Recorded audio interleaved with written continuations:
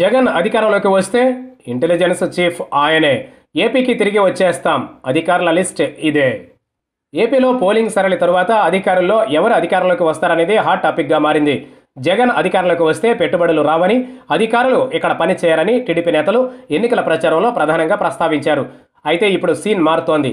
జగన్ అధికారంలోకి వస్తారనే ప్రచారంతో ఏపీ కేడర్కు చెంది కేంద్ర సర్వీసులో ఉన్న ఐఏఎస్, ఐపీఎస్ అధికారులు ఏపీకి తిరిగి వచ్చేందుకు దరఖాస్తు చేసుకుంటున్నారు.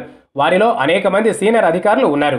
జగన్ సీఎం అయితే ఏపీలో ఇంకా ఎన్నికల ఫలితాలు రాలేదు. కానీ ఎవరు అధికారంలోకి వస్తారనేది మాత్రం ప్రతి చోట చర్చ సాగుతోంది.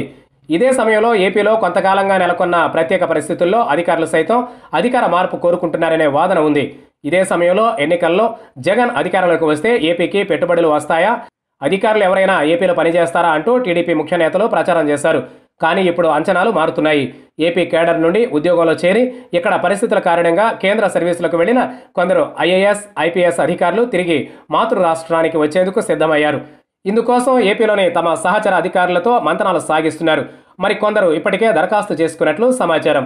ఏపీలో వైసీపీ అధికారంలోకి వస్తే తాము ఏపీకి తిరిగి వస్తామని దరఖాస్తు చేసుకున్న వారిలో ఐఏఎస్తో పాటు ఐపీఎస్ అధికారులు ఉన్నారు. వారిలో ఏపీలో ఉన్నప్పుడు సంచలన అధికారిగా పేరున్న ఐపీఎస్ అధికారి PSR Anjaneyulu ఉన్నారు. ఆయన ప్రస్తుతం డిప్యుటేషన్ పైన కేంద్ర సర్వీసుల్లో BSF అధికారిగా పనిచేస్తున్నారు. ఆయన తిరిగి ఏపీకి వస్తే అదనపు డీజీ హోదా దక్కనుంది. దీంతో ఆయన జగన్ అధికారంలోకి వస్తే ఆయన ప్రభుత్వంలో ఇంటెలిజెన్స్ చీఫ్గా ఉంటారని ఇప్పటికే ప్రచారం జరుగుతోంది. అదేవిధంగా CRPF ప్రత్యేక డీజీగా ఉన్న VSK కౌముది, కేంద్ర సర్వీసుల్లో ఉన్న మనీష్ కుమార్ సిన్హా, అంజనా సిన్హా, ధర్మారెడ్డి వంటి వారు ఏపీకి తిరిగి వచ్చేందుకు ఇప్పటికే దరఖాస్తు చేసుకున్నారు. వారంతా జగన్ అధికారంలోకి వస్తే తమకు ప్రాధాన్యత దక్కుతుందనే అంచనాతో సొంత రాష్ట్రానికి తిరిగి రావాలని నిర్ణయించినట్లు తెలుస్తోంది.